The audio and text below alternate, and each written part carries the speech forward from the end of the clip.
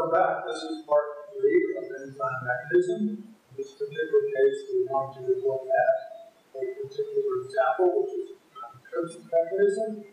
Remembering that the last time we talked about the ways in which enzymes increase the rate of reaction, we talked about acid base catalysis, covalent catalysis, intermediate formation, proximity effect, transition state stabilization.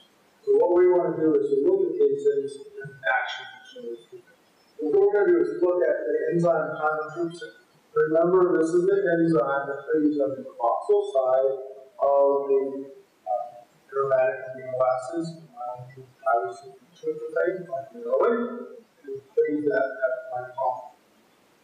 Why are we going to look at this? Well, there's a lot of different mechanisms we can look at, but this is particularly nice because it involves all 5 of these mechanisms within the same overall mechanism itself. So it makes a good way of looking at it. Plus the fact that there's a series of protein enzymes, which are called serine proteases, and these all share the same kind of mechanism.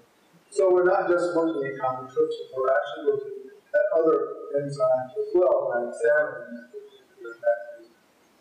So what do we know? Well, if we add diisopropyl-phosphate, it makes the enzyme inactive.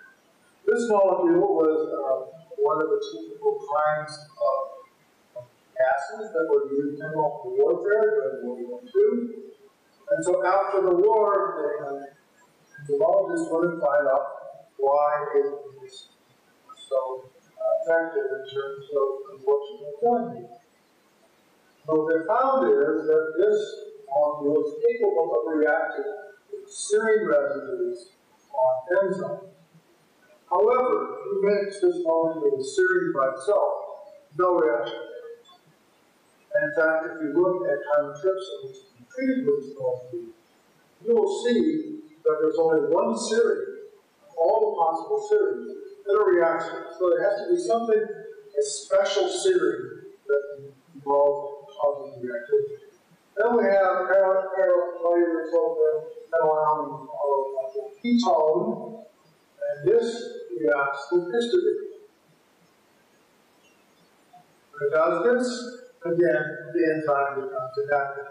So we've identified 2 amino acids, serine and histidine, which apparently are critical for the enzyme reaction. So we know the chemistry.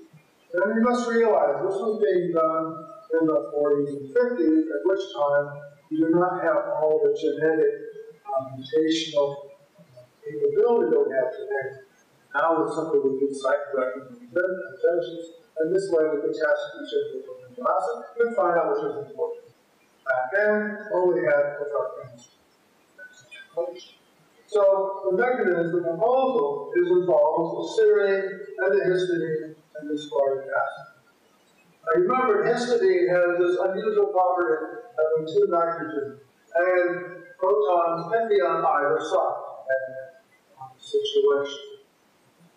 Aspartic acid at pH7, of course, is going to be negatively charged. Serine, which has a pH way up there, on the order of 15 to 16, that's what you find. So that's going to be basically responsible. So what happens? We have a negative charge on aspartic acid. This negative charge is going to start attracting the proton on the histidine. Now, if the proton left the histidine, then that nitrogen would become negative. Nitrogens do not like to be negative. Positive, neutral, but not negative. So what happens as the aspartic acid pulls on this proton, trying to explode away, the other nitrogen, the histidine, then turns to serine and starts pulling on that proton. The net result is you have a slow transfer of protons in this direction. In the opposite direction, you have a negative charge here because it's partially neutralized.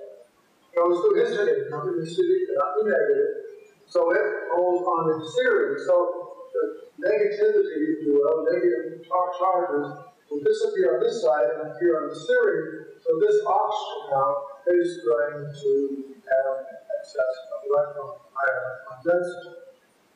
and therefore can become a very powerful nucleotide. Again, this is composed. The X-ray structure would indicate that these are not close, but now we're dealing with mechanisms. Mechanisms and enzyme methodology can never be proved. All we can do is disprove. So until you knock it down and say this can't happen, this still is a possibility. Now let's take a look at substrate finding. Okay, in the textbook it shows the sort of valley or crevice into which the R side ring can penetrate. In chymotrypsin, this is a very hydrophobic and large opening.